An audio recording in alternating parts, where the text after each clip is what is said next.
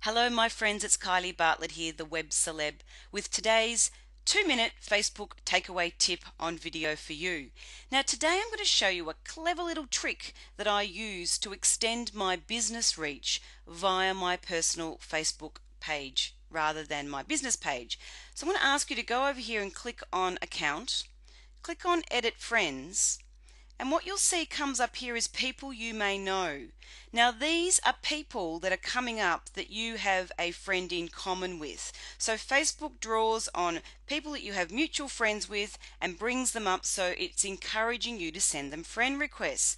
So if you click on See All, what comes up is a list of all of these people that you have a friend in common with. Now let's get really strategic with this. Let's say, for example, that you reside in Brisbane and you want to run an event in Brisbane, or you're looking for targeted clients, targeted prospects that live in Brisbane as well. If you type in Brisbane here,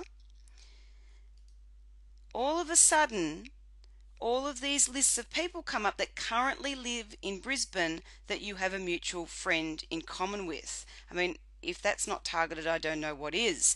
Now let's say, for example, you want to connect with people in your niche or in your industry that are your movers and shakers. So let's say, for example, I'm in social media. Now I want to extend my business reach, so it makes good sense for me to also hang out with other social media consultants, because no doubt their target audience are also mine. So let me show you how you can do this. So I'm going to type in one of my team's names, Donna. She lives on the Sunshine Coast in Queensland. Now what happens is all of a sudden all of Donna's friends also come up. So if Donna, like me, is very strategic with how she uses Facebook, there's a good chance, if they're following her because she's in social media, if I send them a friend request and engage and contribute to the community, they might just come over and pop over and see what I do as well. So I hope you can see there how you can now use your personal page very strategically to build a friendship base that are in your target niche.